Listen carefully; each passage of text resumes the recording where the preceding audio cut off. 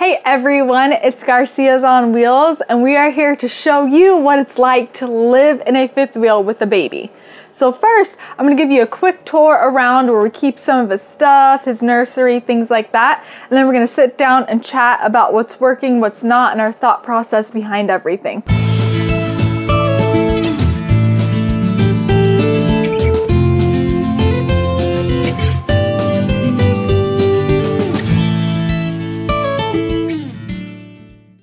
So let's have a tour.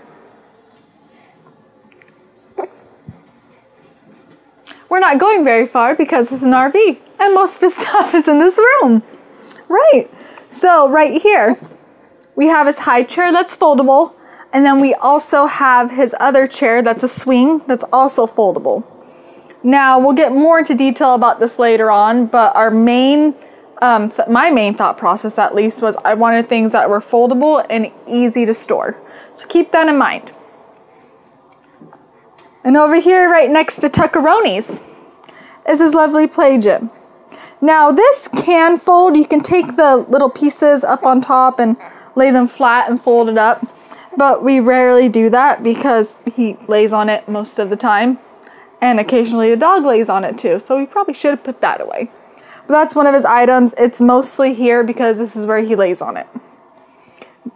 Okay, mommy has to show where your formula is. Over here is where we store formula and some other bottle items that we're currently not using at the moment.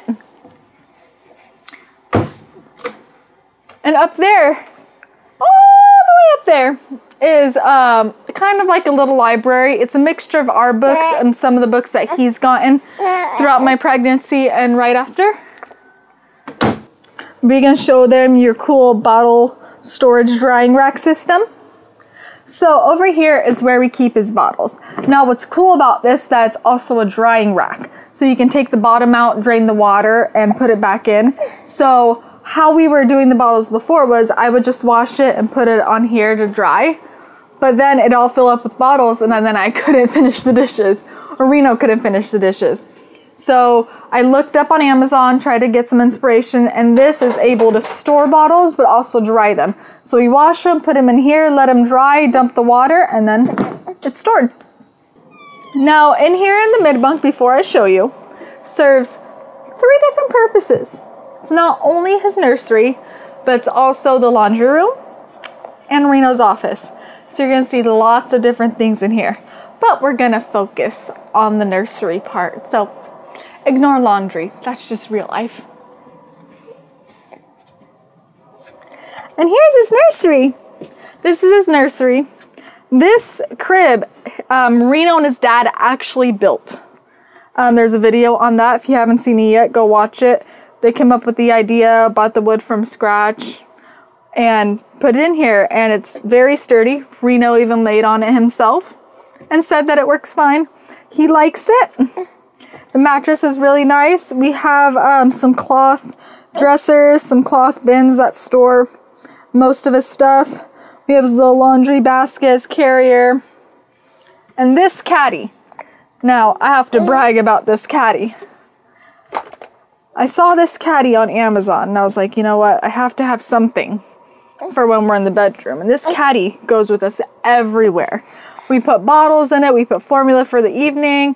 We put his diapers. Wipes are normally in there. I mean, this we just love, because when you live in a fifth wheel, you have to think of things that are, you know, multi-purpose, multifunctional, because we don't have a lot of space. So I didn't want to have an area up there just for his diapers and wipes and things like that, because we really don't have the space. But this caddy, we can just bring it up there at night, bring it down here during the day, and it works just fine. Now, let's hop over here. Hi, Apollo. We got Apollo in the shot.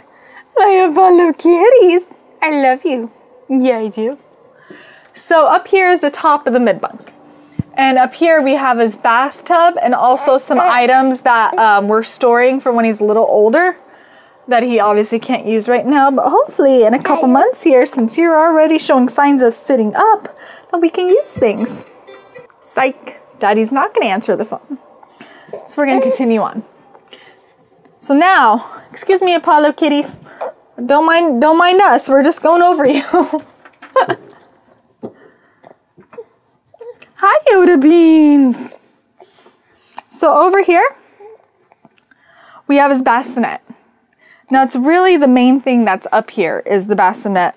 Unfortunately, this did not fit next to me like I was hoping, but perks of living in a fifth wheel, it's pretty small. So we have a bassinet right here. I have a camera up here so I can see him from when I'm laying in bed. That way I can see, you know, if he's breathing, if he's falling asleep, when he's waking up, things like that. Reno says I'm creepy, but he can't be next to me and they're so fragile at this age, you know? So then we have this little mobile. It's very cool because it just clips on and it could go anywhere. You can even take this little part and just do the mobile, which is really nice. Reno's sister let us borrow it since she got it for her son. They don't need it right this very second, so she let us borrow it. And it plays the Frito Bandito song. If any of you know that commercial, let us know. But it does play it. Then we have a sound machine right here. This little owl lights up, and then we have his stars that just projects at night. And now he's starting to see it, which is really good, right? You like your stars? Mr. Julie messes. And that's really all we have up here. Now, really in here, again, he just sleeps in here, so that's why this is all that's in here. Most of the stuff is obviously downstairs in the nursery where he's at most of the day when we're not at work. So now that I've given you a little tour of how we have everything, let's go sit down and chat a little bit about storage, organization, and all that jazz. Okay, now we are going to talk about some things that are working, some things that aren't working, what our thought process is, and some things that we're thinking about changing.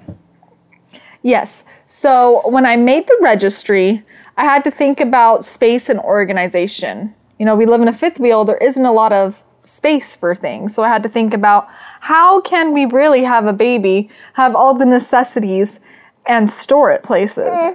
So we had to get creative. So I grabbed things that were foldable, that were easy to store. Hence the high chair that you saw, it's foldable. It's something we use all the time and it's something that we needed, but it's easy to store. Same with his swing chair thingy that we got him. Whatever that's called. Whatever it's called, I don't know what it's called. It's foldable, and that's what my thought process was. Things that were foldable, but also the necessities that he needed. Now we're going to talk about the things that are working. And that would be the crib. The crib works really well. And at first we were a little nervous to build it, but actually it's really nice to have. It's very sturdy. And the reason why we built it is so we would have storage underneath. Because if you see the ones that you buy in the store, sometimes they have 2 drawers underneath them. Sometimes they don't have any at all. But we needed a lot of storage. Mm-hmm. So that has totally worked. Doing all those cloth drawer dressers underneath, that seems to be really working. The bassinet works really well, and so does the command hook holding the little owl sound machine. And now that he can see, the little stars that spin on the ceiling are really working too. So he really likes to watch that.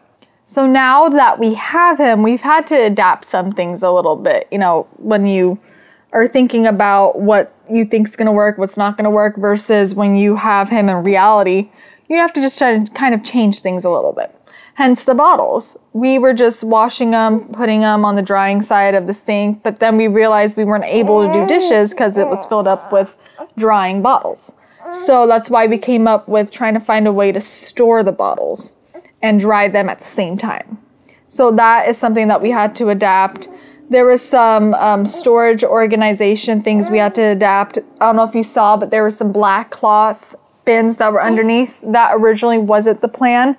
And then that ended up being the plan because he had a lot of little things like bandanas, some socks, some hats, his little washcloths, things like that, that we had to find a place for to organize. So those little cloth bins just happened to fit right on top of the dresser, which we're very thankful for. So I'm very thankful that you built the crib, even though I was very hesitant about it at first. I was not excited about it. Not excited because in my head I was thinking I'm going to get a mini crib because that was the original plan. And then he was like, no, we're going to build this because I saw this in another RV video and they're doing this and I like all the storage underneath and it's working. So that's how we just had to adapt and change and get creative in a way. Okay, so the future plans.